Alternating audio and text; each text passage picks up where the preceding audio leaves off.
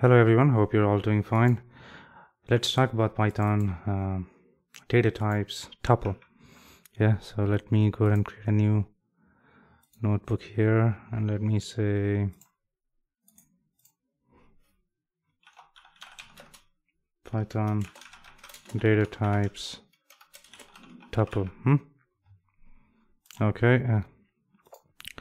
Okay, so what is tuple? Imagine it's like a dictionary, but you can't edit it. So how to create an empty tuple?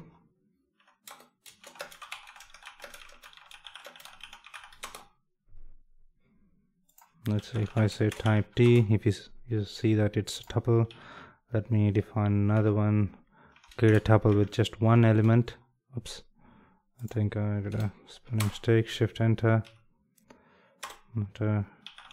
Type tu is integer,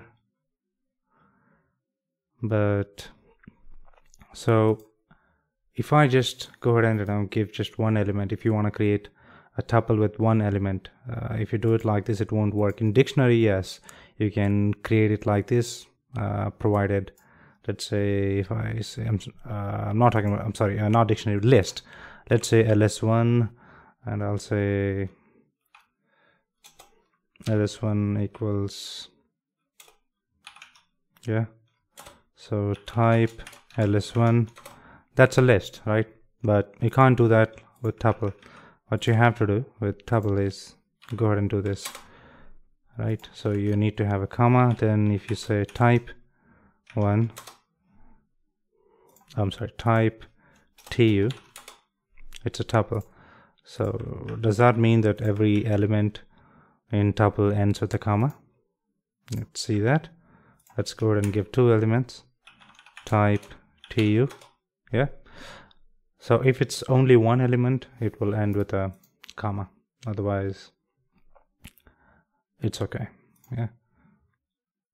So let's mention that a tuple with single element should a single element ends with a comma.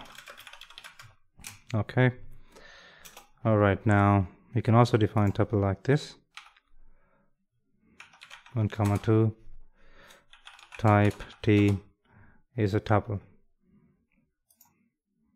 Then let's perform some operations with tuple. Import string. I'll say string dot digits is this.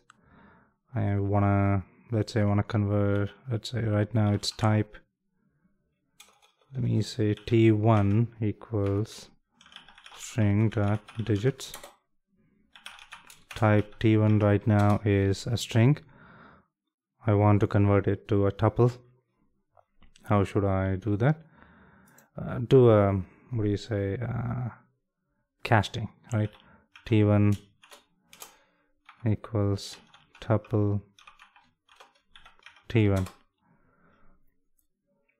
So that is, now if you see type t1, it says tuple, and t1 is this 0, 1, 2, 3, 4, 5, 6, 7, 8, 9. So from string directly you can convert that to a tuple. Let us talk about tuple packing.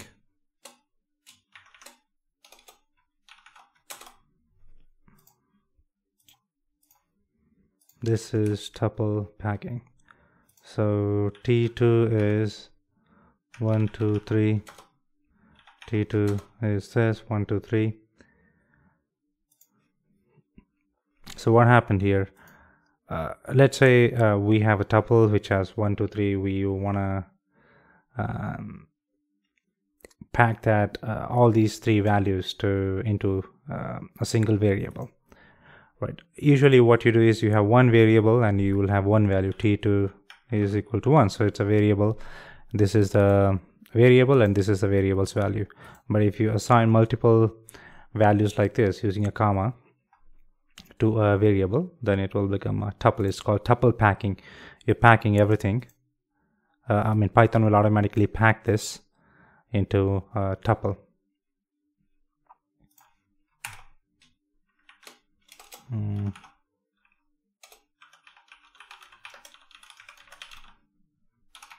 sequence unpacking.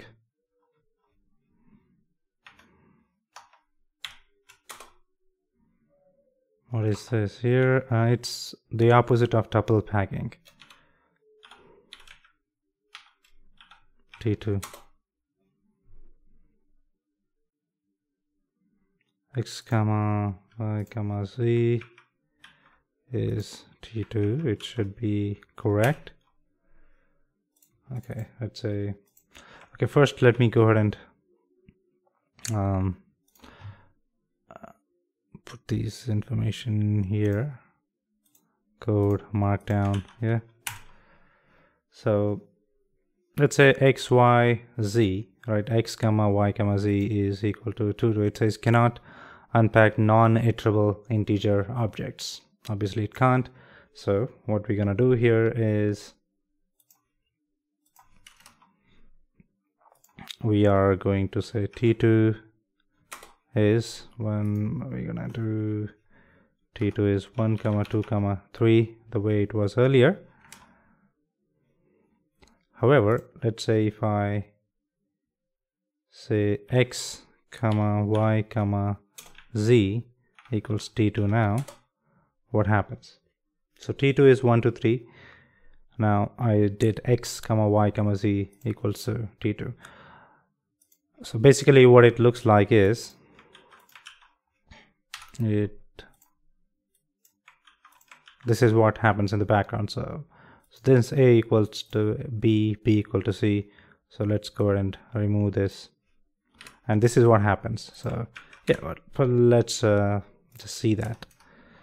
Instead of x, y, z. Now as you can see, first we assigned x, y, first we assigned the value for the variable T2, we assigned 1, 2, 3 values. And then that is called tuple packing. Now sequence unpacking is something where for an already assigned variable, because T2 already exists, I can't do this directly to this to a T3 or something else. Let's say T3 is what? So T3 is not defined, right? So can I do A comma B comma C? Sorry, let's say X, Y, Z. It's of X comma Y comma Z equals T3. Can I do that? No, because T3 doesn't exist. So you can do sequence unpacking to a sequence which already is present, or let's say you can unpack something which is already packed. You can't unpack an open box, right? So here we packed something, tuple packing, and here we are unpacking it. So that's what tuple or sequence unpacking works. Let's do bool 1 is true, true, true. Bool 2 is true, false, true. Now bool 3 is false, false, false. Bool 1 contains all true statements. Bool 2 tuple contains all a mixed of true and false. Bool 3 contains only false. So what am I trying to do? If I do all and say bool 1, so what is it checking? All, right, let me put comments here. All tuple checks if the tuple, if all the values of tuple are true. Let me do this.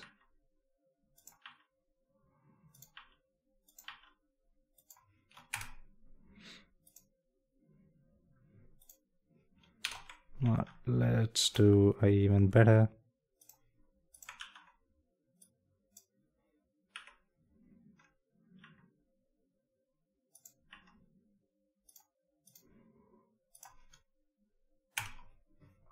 Yeah.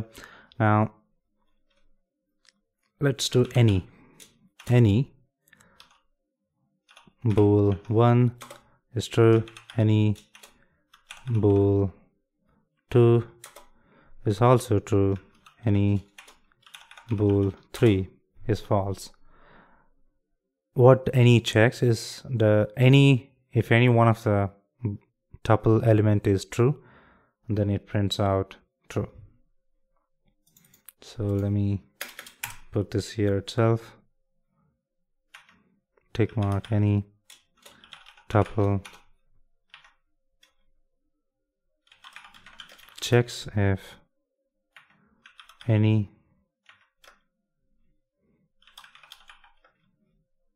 value of tuple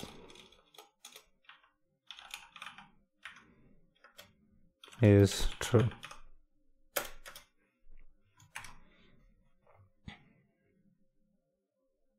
Okay, so that's all we had. Then let's go ahead and do again strings dot digits. Oh, I'm sorry, ASCII.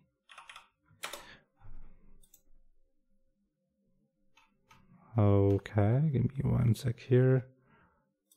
Yep, string dot digits correct.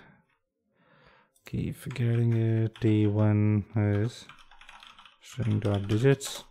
Yeah, and all we'll do T1 is tuple string dot digits. I'd rather do that. Yeah, now we have T1 here. So this is T1 0 1 2 3 4 5 6 7 8 9. Now enumerate T1. What does it do? Okay, it created an enumerator. Then I will say tuple. Rather, what I would do here is, instead of doing that, I will store it into a value. I will assign a variable. If I print a, it's the same thing. Now I will convert that to a tuple. So what happened here? It is enumerating. Let me take another example. Yeah, so what should I take? Another example. You might have seen that we earlier saw ASCII integers and ASCII alphabets and alphanumerics. So what here an enumerator does is it assigns kind of a value. It enumerates. This is our original column, and it's adding a value. It's enumerating. It's adding an index to it. Let's say you have a table, and you have at the left hand side you will have a count. On the right hand side you will have the actual elements, right? So that is what it is doing. Let me see. Now if I do dir strings, okay,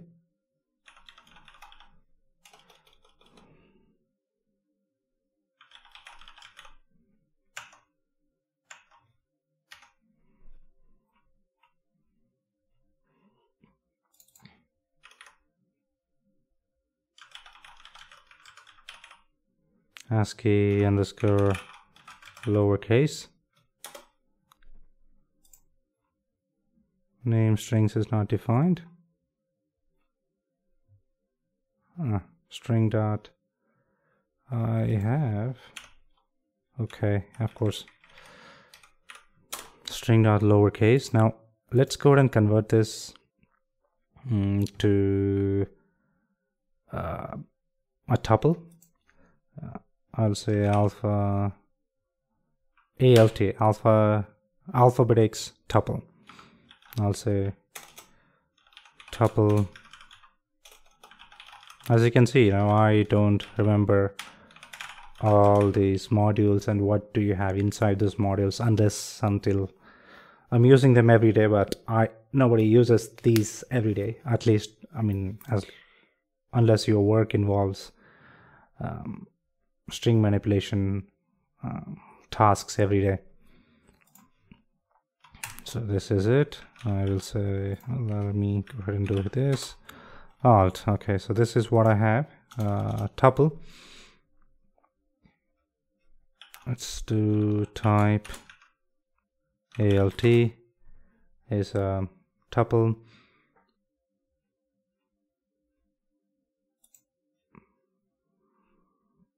Again, what if I want to do an enumerate to this? I have enumerate here, right? So same way, I'll just copy this. Instead of this T1, I will do alt. Yeah, and A is, it says enumerator. I don't want to print that one. I want to print the exact value. As you can see, it is enumerating it 0 to 25. In real world, if we count from 1 to 26, so but in most of the programming languages, the count begins from 0, so 0 to 25. Okay, so what if you don't want to start the enumeration from 0? You want to start your set your own number. That also can be done. Let's say we'll take the tuple enumerate. T1 was the original. This was the original. Now let's go ahead and modify this a bit. I want to start with, let's say, 11. Yeah. So now you see 11, 12, 13, 14. What if I want to start with triple one? Let's say 109.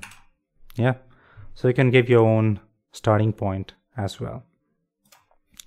As usual, just like a list, we have this, which can calculate the length of a tuple.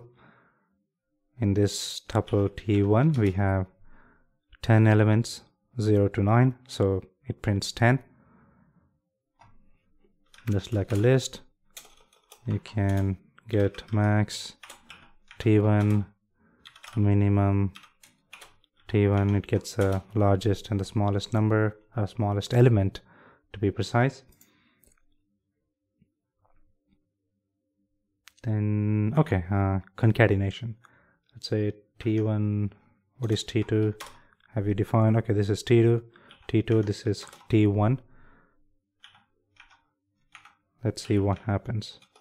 T2, yeah. 0, 1, 2, 3, 4, 5, 6, 7, 8, 9, then 1, 2, 3. It is tuple concatenation.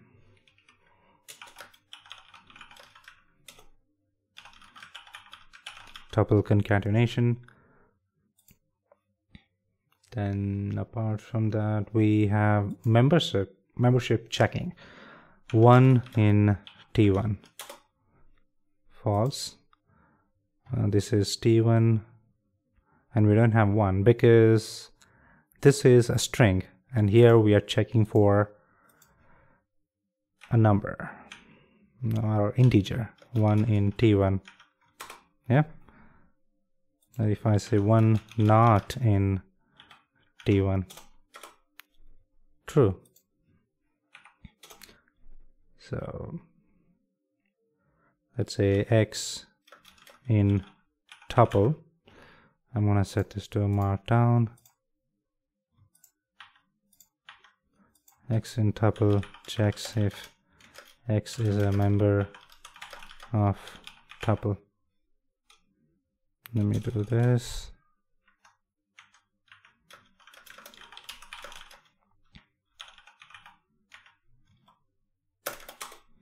Now here I have another one, x not in tuple.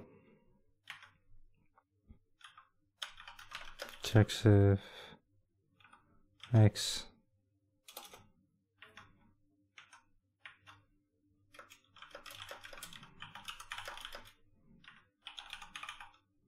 not a member of tuple. Then apart from that, in dictionary, in list, we also checked sorted and sort. Let's see, this is T1 dot sort. yeah, but you will get an error because tuple object has no attribute sort. So then you can't sort a tuple. You know why? Because tuple is immutable, unchangeable. It's fixed. You can't change it. Sorting requires you to change it, so you can't sort it. But let's say there's a tuple which you want to sort, and what you do is you convert that to a list, sort it, or convert that to a set, sort it, do whatever you want, and then convert it back to tuple. Let's say we have jail equals this, Batman, Superman, Flash, and I'm going to say type jail is a list, tuple jail. Now it converts that to a tuple.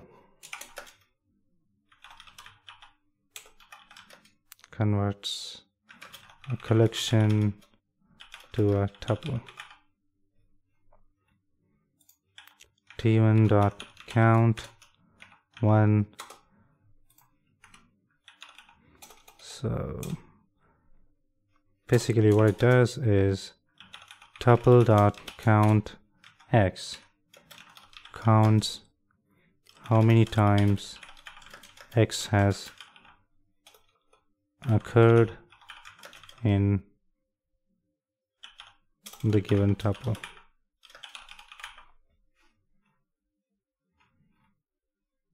But if I say t1.count count 1, it returns 0 because it appears 0 times because there is no tuple there. t1.index, yeah, 9 is 9. So what it does is tuple.index x gets an index of x from a given tuple. So that is all we have for tuple, right? What all you need to know to interact with tuple. Later when we talk about, like, let's say functions, loops, conditional statements, then we will go through all these data types. So thank you for tuning in. Have a great one.